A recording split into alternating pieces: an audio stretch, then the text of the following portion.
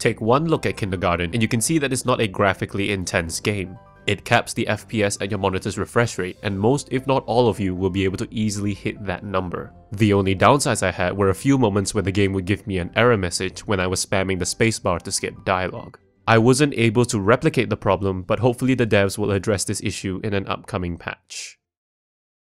Kindergarten uses a narrative that embraces its nonsensical nature. From the unnamed protagonist that has the power to relive the same day over and over again, to the unnaturally articulate children. It's a game that doesn't bother with explaining the finer details of its premise, but it has other qualities that set it apart from other titles that don't care about the narrative at all.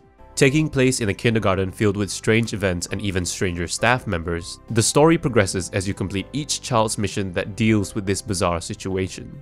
While the narrative and its predictable plot aren't anything special, I was pleasantly surprised by the amount of personality given to the individual kids. Each of them has their own unique subplot that ties into the main storyline, and it was pretty interesting to see how they deal with their current predicament. I wouldn't go so far as to call them memorable, but I think they did a good job of keeping me entertained throughout the 4 to 5 hour experience. That said though, your enjoyment will largely depend on your tolerance for the kindergarten sense of humor. From the footage shown earlier, it's clear that this game is far from family friendly, and while most of this boils down to child abuse, there are a couple of scenes with rather disgusting subtext as well.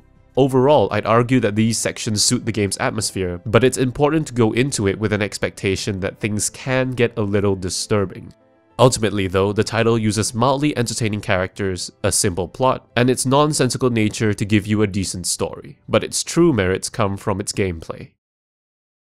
Kindergarten is an abstract puzzle game made by Connor Boyle and Sean Young, and it's published by Smash Games. You'll utilize your Groundhog Day scenario to solve puzzles in the form of missions given to you by the various children, and these all revolve around either finding items for them or choosing specific dialogue options. To understand how this works, we first need to talk about the game's 3 main mechanics, that being time periods, resource management, and the hint system.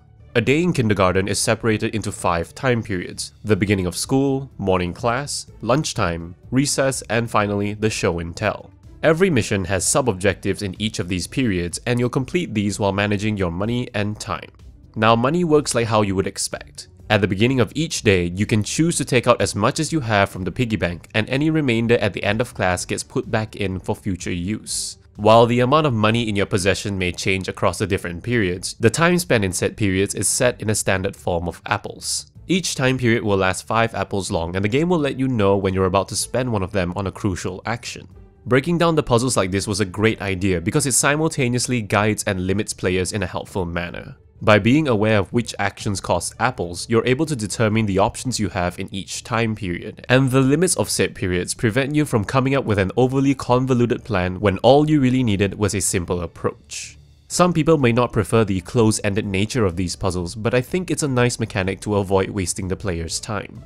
If you're still in need of further guidance, Kindergarten also offers a bunch of hints on what to do with a particular mission, which comes in the form of vague conversations or more straightforward points in the dedicated hints section. The game maintains a reasonable difficulty with most of its logical solutions, and because there is a partially set order on which missions you should complete first, you also have moments of satisfaction when knowledge from previous rounds help you with your current predicament. By encouraging you to gather information from different individuals, playing Kindergarten requires a degree of trial and error, and while I genuinely enjoyed experimenting to come up with a strategy, I think it could have included some features to make the backtracking less tedious. Since playing the same period again requires you to rewatch its scripted scenes, it would have been nice to have a simple fast-forward option to play events at 2 times or 4 times speed.